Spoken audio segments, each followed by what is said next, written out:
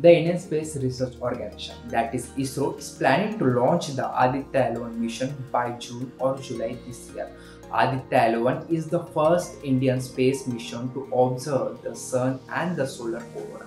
The Aditya L1 mission will be launched by ISRO to the L1 orbit, which is the first logarithm point of the Sun and Earth system. Significantly, the L1 orbit allows Aditya L1 to look at the Sun continuously. The major science objectives of Aditya L1 missions are study of solar upper atmospheric, chromosphere and corona dynamics, study of chromosphere and coronal heating, physics of the partially ionized plasma, initiation of the coronal mass ejection and flares.